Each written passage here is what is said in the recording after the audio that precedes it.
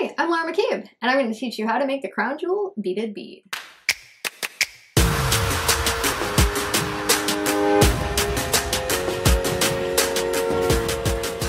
Okay, the Crown Jewel Beaded Bead. This one goes way back to my first book, Creating Crystal Jewelry with Swarovski, which I wrote in 2008.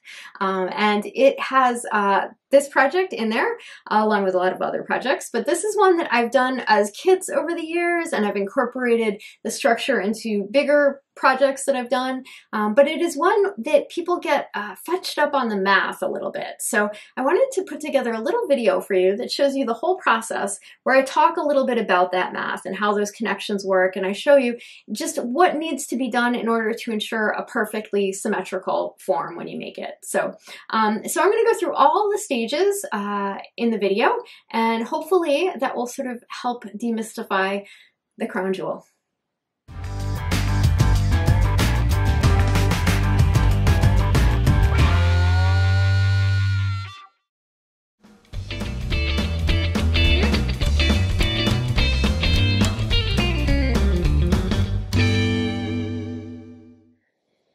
Okay, so we are going to be doing the crown jewels here. I have a couple different colorways for you to see here, and I'm actually going to be doing up a third colorway, and I have let me grab this here, a little stone that's been bezeled. This is the colorway we're going to be doing today.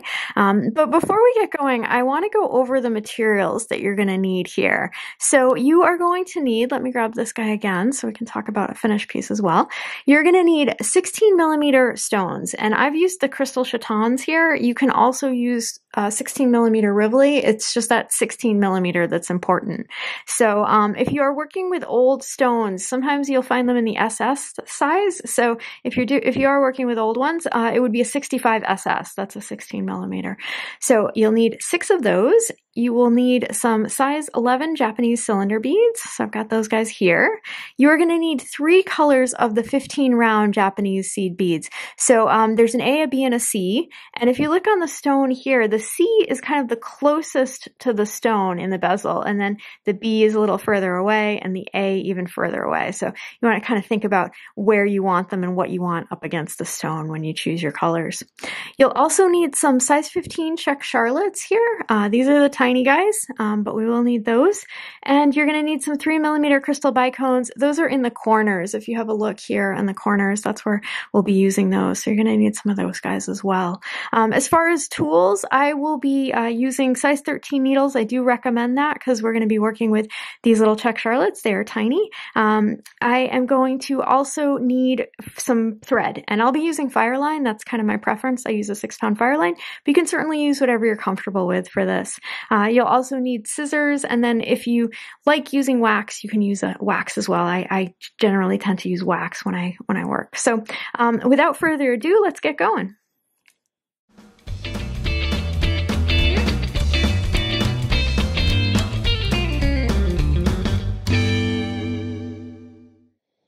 Okay, we are going to start off here by bezeling the stones. So we have 6 of these guys to bezel. You can see here's one all finished up, but I want to go through that process first because we're going to need those before we can put them together.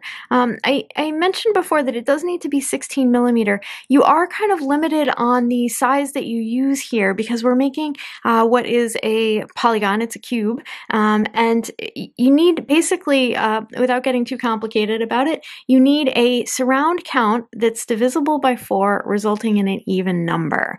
So for this, it's going to be 40 beads around. If you divide that by 4, you get 10, so that's even, so we're good to go. So if you want to kind of adjust it for other sizes of stones, you are limited in that regard. So it does have to work out so that it is a number divisible by 4, resulting in an even number. So just a heads up, you can actually use a size 12 because the surround on a size 12mm is going to be 32 divided by 4 is 8. And you do have to adjust the tab sizes on it, but you can kind of work with different sizes. But again, that math really applies when you're working. So what we're going to do is start off with, I usually use, 4 feet. I tend to work with a little extra thread than you need, but it's better to have more than not enough. So I have about 4 to 5 feet of thread on here. It is my 6-pound fire line, but again, you can use what you're comfortable with. And I have strung up 40 beads because that's what we need to start. So our initial surround is going to be 40 beads. We are going to tie a knot here. It's going to be a square knot, and leave yourself, I usually leave about 15 inches of tail thread. The reason being is we can use this later on when we are connecting the stones together. So I just want to tie a square knot here. So right over left, left over right. What I do, let me show you this. When I tie my knots, I tie kind of the first half, and then rather than pulling everything down tight here, I will tie my second half and then pull everything down. And that keeps the beads from sneaking into the knot. So this doesn't work as well with nylon threads because they are not as slippery as Fireline. But if you're working with Fireline, you can do that, you know, and you can see I'm tightening up a little bit higher, and then I can pull it down and I don't have trouble with that bead sneaking in. So that is where we want to start. Now, what I do is I generally will go through a couple of beads just so that I'm kind of coming out of a bead as opposed to coming off of a knot when I start my beading. And there we go. And I leave a little bit of thread showing, usually a bead to 2 beads width of thread showing. This is going to get sucked up as we work, but it helps you keep kind of a little bit of a looser tension. You don't want this super tight, super stiff, because it gets harder to set the stones when it is. So leave yourself a little bit of thread showing, and we're going to start peyote stitching. So we're going to use our cylinders. We're going to pick up a bead, going to skip a bead, and go through the next bead, just like that. So again, pick up a bead, skip a bead, go through a bead. And you just kind of want to, you know, as you do each one, you want to tighten it down, make sure you're getting that peyote stitch formation where you have 2 beads side by side and then a single and then 2. And I'm going to keep working all the way around. When I get to the end of the round, there is going to be a step up. So I'm going to come back when I get to that point, and then we'll talk about continuing on with our bezel. Okay, so at this point I am up to adding the last bead, last cylinder bead, so I've got it here. We're going to skip a bead, go through a bead, and then we have what's called a step up, which means we have to move to the next row. Generally, sort of people's inclination is to step up in this direction, or kind of to the outside, but actually when you're doing these bezels, the best thing to do is, so again, pick up a bead, skip this bead, go through this bead, is to step up to the inside, because we're going to be sort of pulling this in to create a cup that our stone's going to go into. So we want to kind of keep building inward. So if you step up to the inside, that puts you right in the right spot there to do that. So we're going to pull that. There we go.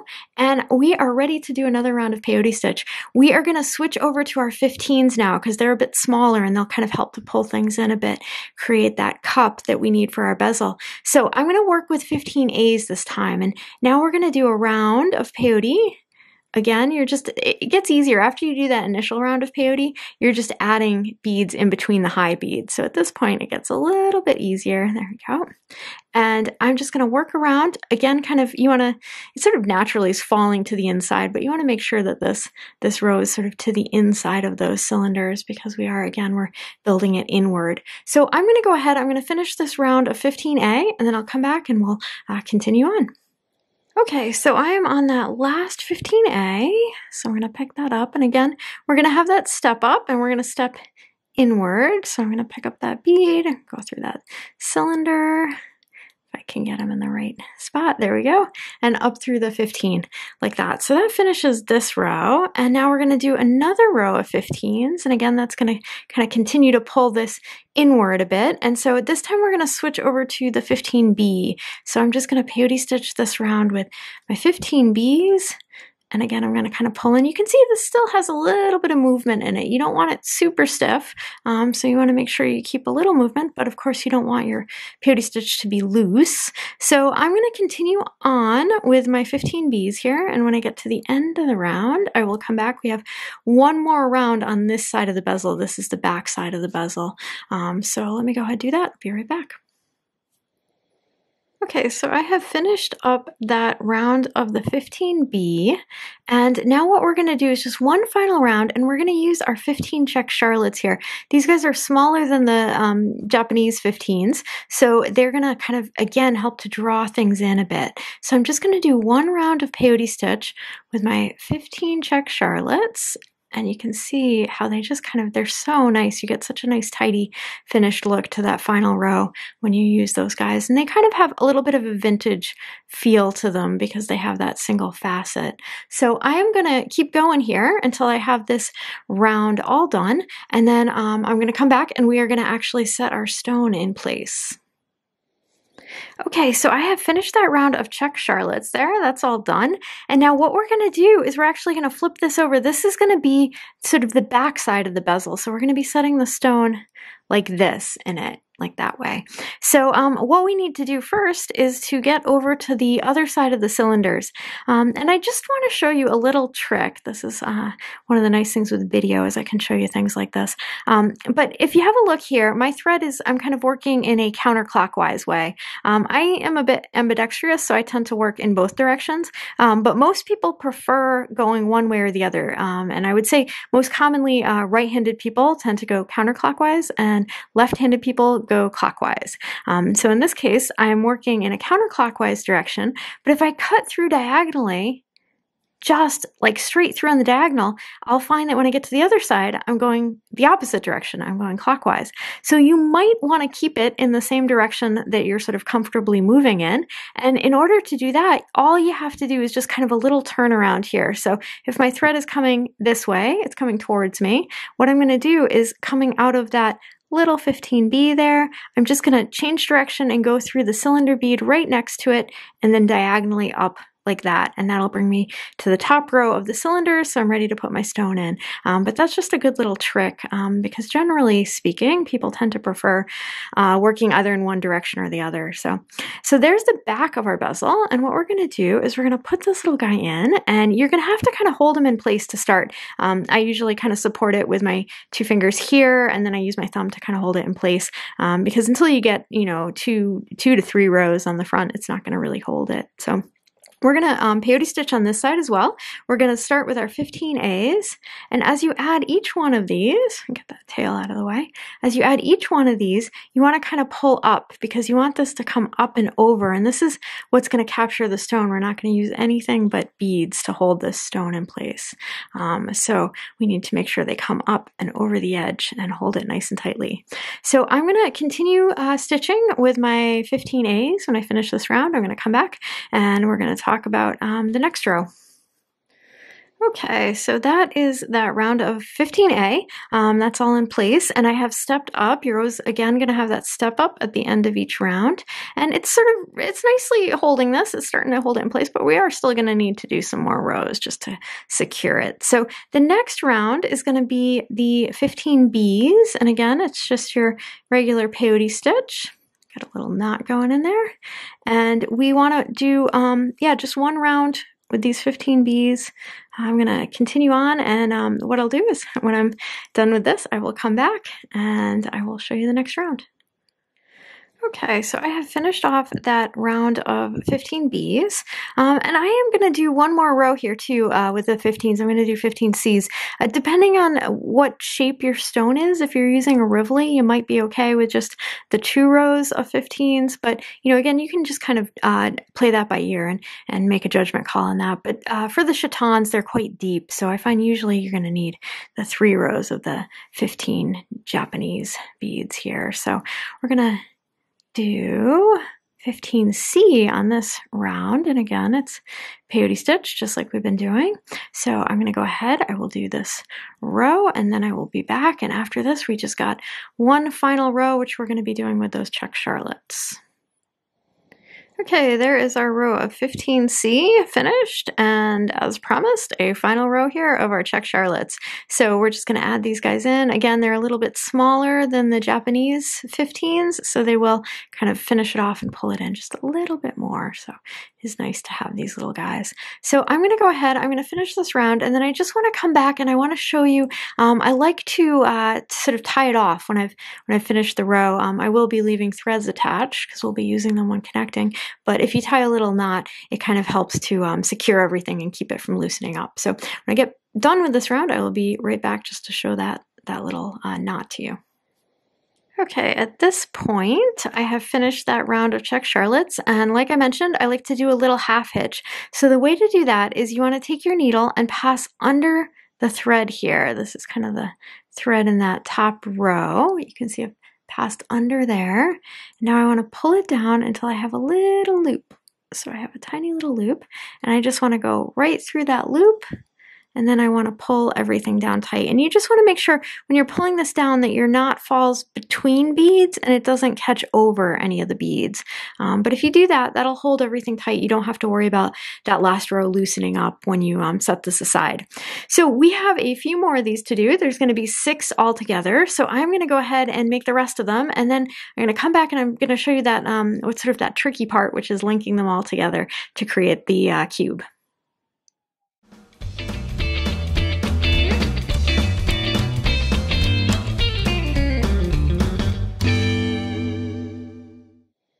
Okay, at this point we have all of our stones done, and the stones will have 2 threads attached. You're going to have the working thread that you half hitched when you finished your final row there, and then there's also the tail thread from, you know, when you began. We left that 15-inch tail. So those are our bits and pieces here. What I'm going to have you do is we're just going to weave off both threads on 2 of them, because these are going to be the top and bottom. If you think of a cube, it's basically a box, so it's got 6 sides. And we're going to link the 4 sides together.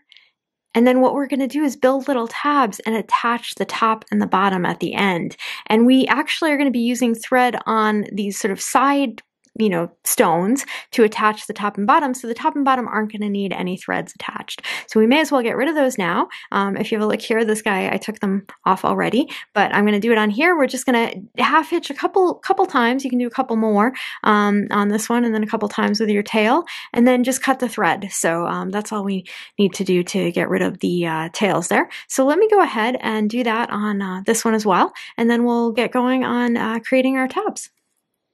Okay, so now we are ready for what I think people find to be the tricky part. So I have one of those 4 stones that we left our threads on. And what we're going to be doing, again, is we're going to be connecting the 4 sides of the cube. So we need to get our spacing correct. That's really the key bit on this, is getting the spacing correct. So when we attach the first stone to the second stone, it doesn't really matter because this is the first tab, so we don't have to worry about the spacing between tabs because it's tab number 1. So let me just show you that one first. What we're going to do is you want to make sure you're in that middle row of cylinder beads. And if you have a look there, I can point it out with my little pointer. That is the middle of the 3 rows of cylinder beads. You need to make sure your thread's in the right place for this all to kind of work out. So make sure you're there to start. And we'll try not to grab our other one here.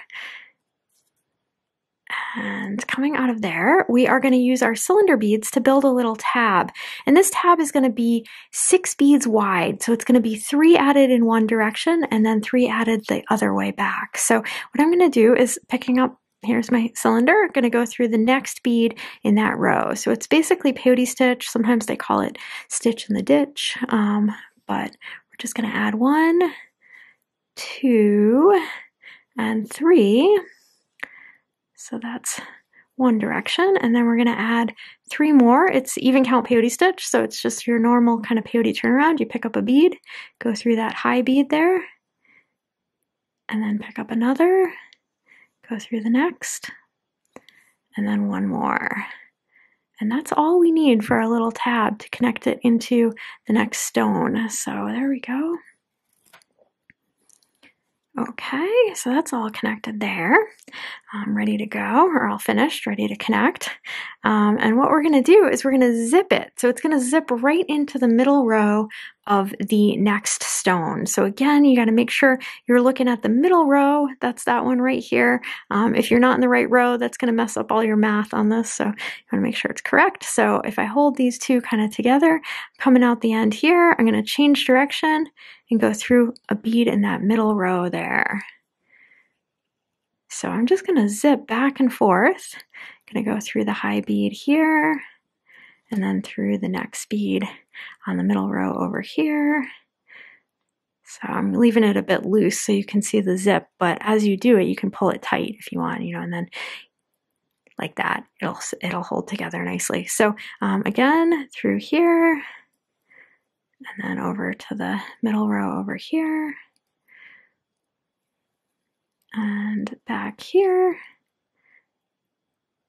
And now if you look, I've kind of gone through all the beads there, but see how it's not fully connected? You just want to go back over to this side here and go to the next bead in the row, and that will fully connect everything so you don't have that little gap there. So there we go, all zipped together. Now what we're going to do is, if I grab my little guy over here, you can see to put the bicones in, I put little charlottes in the corners here, and those are kind of at the ends of the tab. So there's a picot at the end of each tab. So I usually put that in at this point. I may as well. So here's my thread. Now I need to do the picot right here between this bead here in the tab and this bead here. It's sort of a high bead in that middle row over here. So what I'm going to do is just kind of change directions. You just got to wiggle around. There's no, necessarily correct way to go, as long as you get there and your thread isn't showing. That's the important part.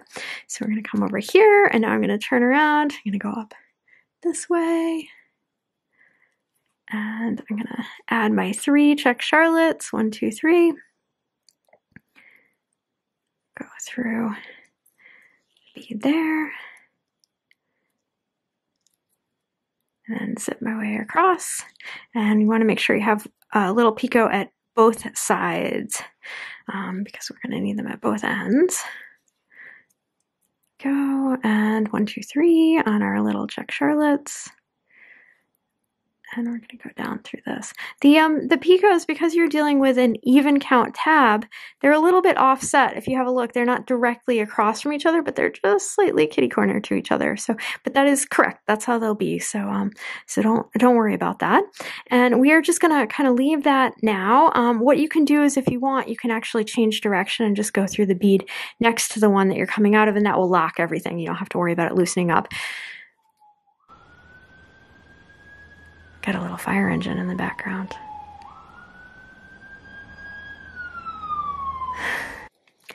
Okay, here's number 1 and 2 connected to each other. We have our little tab there. Now we're ready to connect the third stone to the second stone. And this is going to be where the spacing becomes important. So we need to make sure we have our count correct. We want to have these tabs directly across from each other. If they are not directly across from each other, the cube will end up kind of wonky. So it's important to understand the spacing here. I'm just going to do the math quickly. I'll talk about it. And then if you're not into math, you don't have to listen. But if you are into math, you might find this interesting.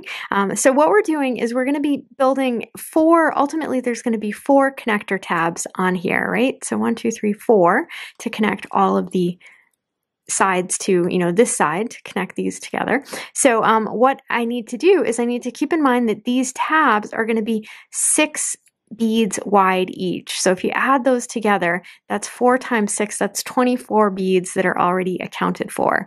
So that's going to leave us with a count of 16 remaining beads. So we have 24 that are kind of used up in the tabs. So that leaves 16 of those initial 40 in the count left. If you divide that by 4, because we got 4 corners, that's going to be a spacing of 4 on the corners. So 16 divided by 4, we get the 4 spacing and then the 6 bead wide tab. So, and again, if that doesn't make sense, don't worry too much because I got the numbers for you as far as counting, so you don't have to worry about the math, but that's for all you math people out there.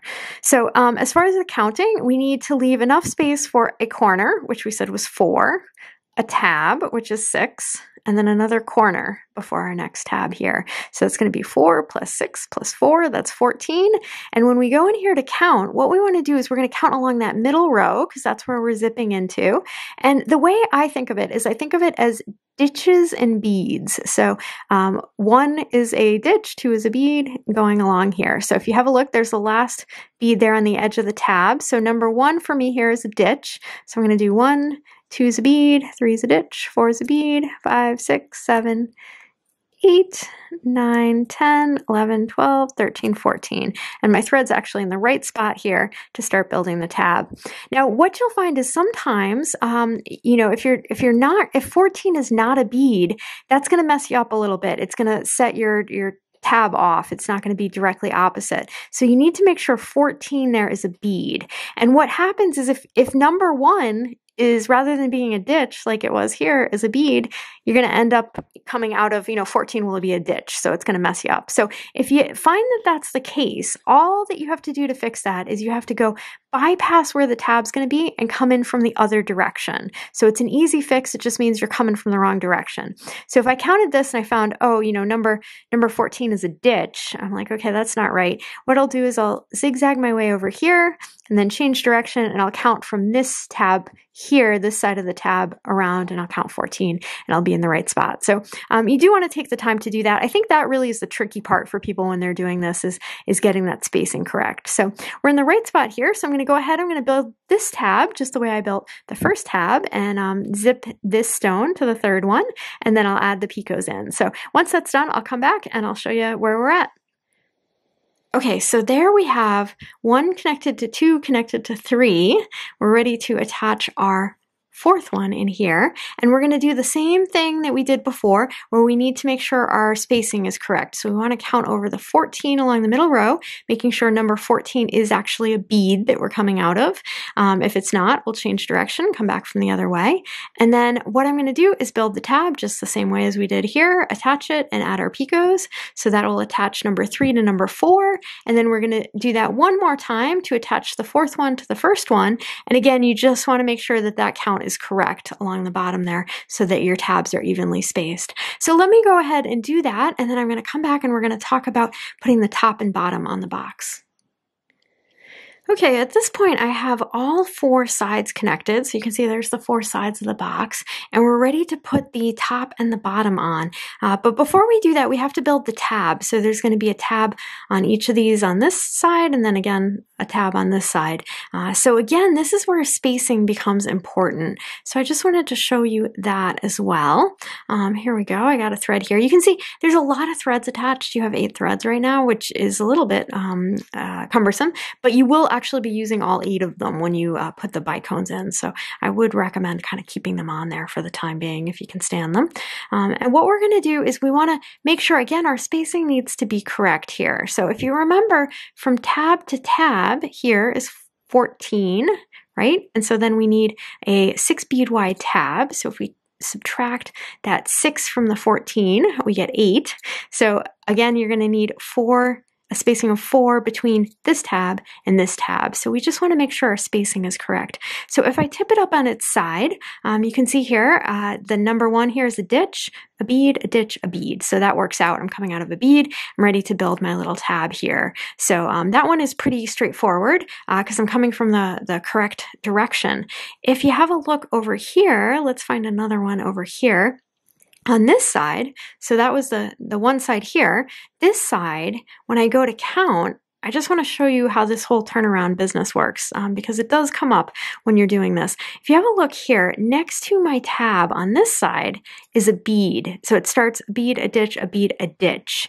And remember, we said you don't want that last one to be a ditch because then it kind of shifts it one way or the other. So because of that, we're going to have to just kind of bypass, like zoo, zoo, zoo through here, and then turn around, and we're going to come back from the other direction. And if you look, counting from this side, I'll be all right because the first one here along the middle is going to be a ditch, a bead, a ditch, a bead. So that'll put us in the right place to build the tab over here. So you just have to be aware of that, count every time. Again, this is the tricky part for people with these, is getting the spacing correct. So you just want to make sure you take the time and you do have that spacing of 4 between the tabs on the side and the tabs on the top here. So I'm going to go ahead. It's going to take me a little while here because I got 8 tabs to put in place, but I'm going to do all 8 of them.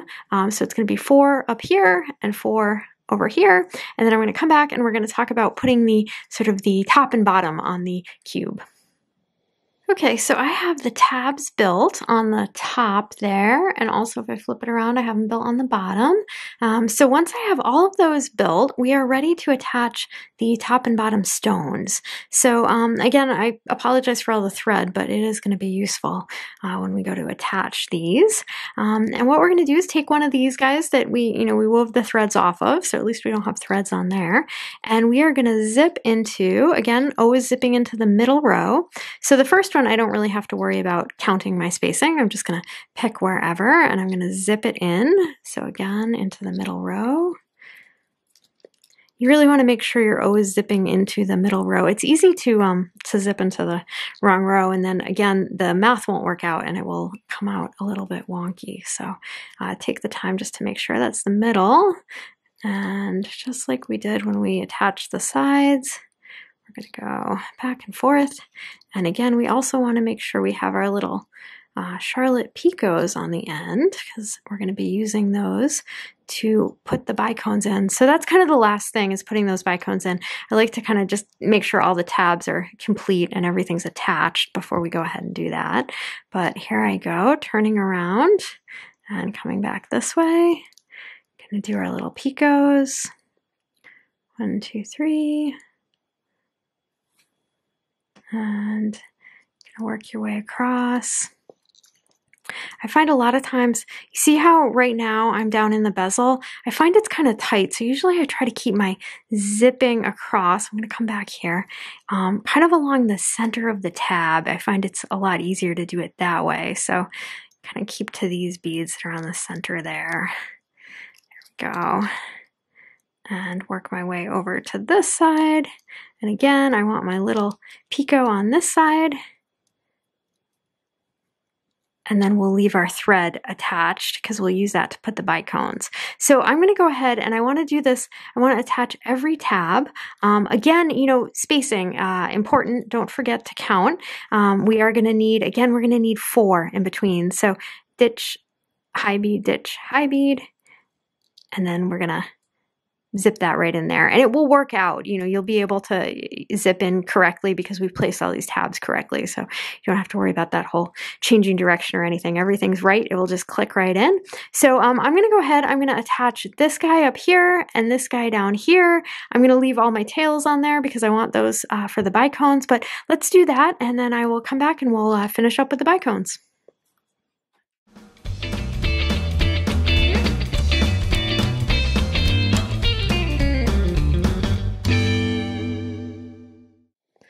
Okay, at this point I have all of my tabs connected, so we have the nice little cube formation, and the final thing to do is going to be to add our bicones. If you have a look here, I've put bicones in the corners.